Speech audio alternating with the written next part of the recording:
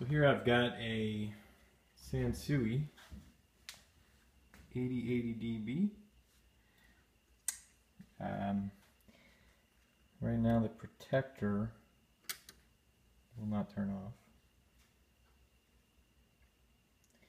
My plan is, I've also got a few lights out here and here, maybe in there, and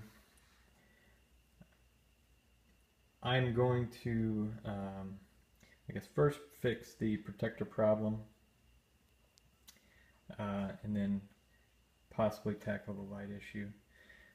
I'm not an electronics expert, but I am able to do research on the internet, and what I've seen is that there's a driver board inside this thing, and I can go through and replace all the resistors and capacitors on that board.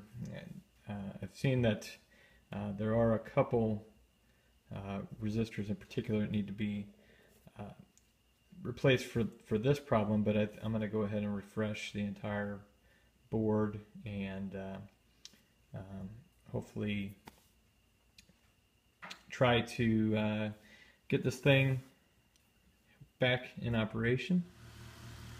So here is the board that needs to work.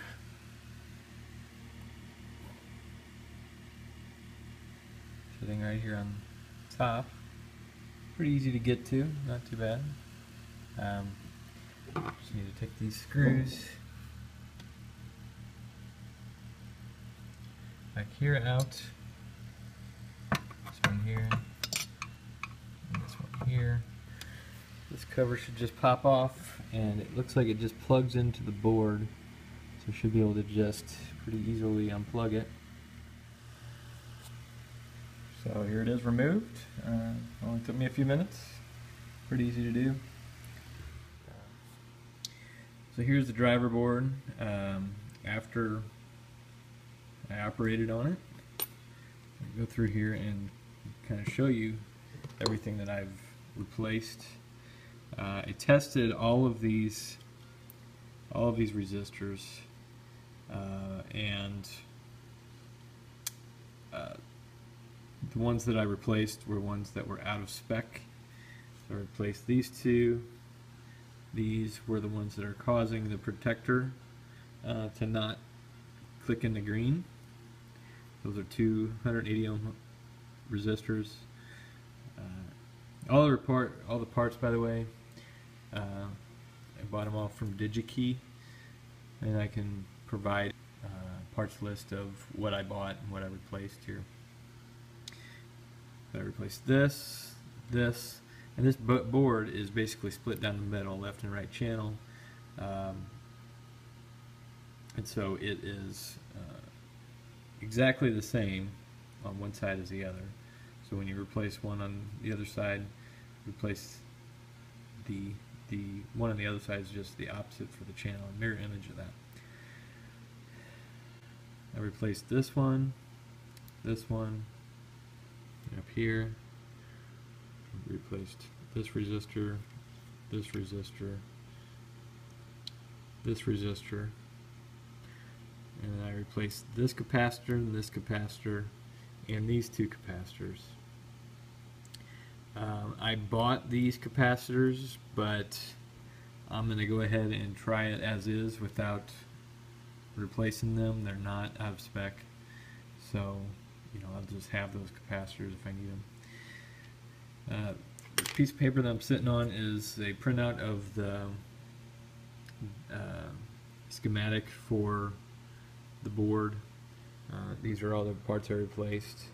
I just went ahead and marked them as I tested them on what I actually needed. This tells you the number of ohms, the number of wattage. These quarter watt 180 ohm resistors here, I actually just replaced with half watt resistors. Apparently that's acceptable. Capacitors for some reason aren't listed in this list, but you know, it says what they are on them, so it's pretty clear what you need there. Alright, so that's it. Should be ready to go back together with it. Here's the back side. One thing you do have to be careful with this board is that you don't lift the circuit material on the back side of the board whenever. So, you know, set your soldering iron. Mine's set pretty much as low as it'll go. You know, roughly 215 degrees, 225 degrees Celsius, and that worked out okay for me. So I'm going to be placing it back into here, and we'll see how it works. I just want to show how I tested the resistor that I determined to be out of spec. So this resistor here is the one that was actually causing the protection light to go on. This one and its opposite side counterpart, this is the 180 ohm resistor.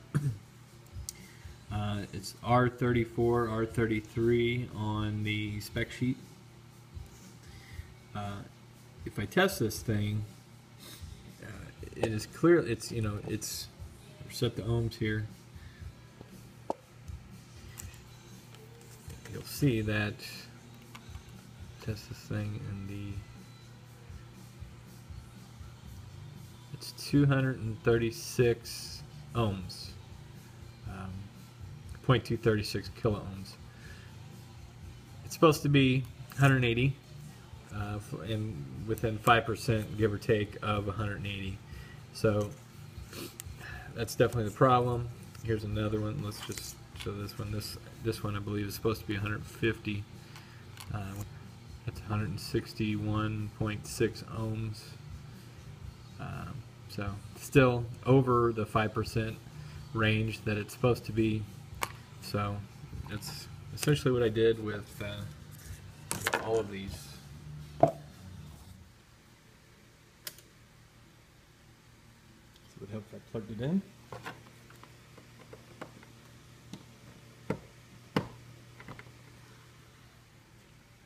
Protector. Look at that. Popped right back on. Seated the board back in there.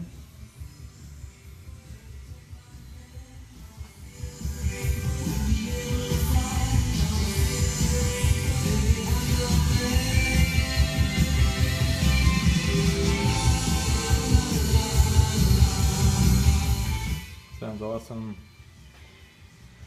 I took the front end off while I was waiting for some of the parts to come in and cleaned it. So, looks as good as it sounds. Now, just need to put the knobs back on, top on, we're ready to go. Still got some lights out. I'm just going to leave those for now. Maybe a future project. Gets to bother me too bad. But extremely happy with the outcome here. Got a working receiver again. Thanks for watching.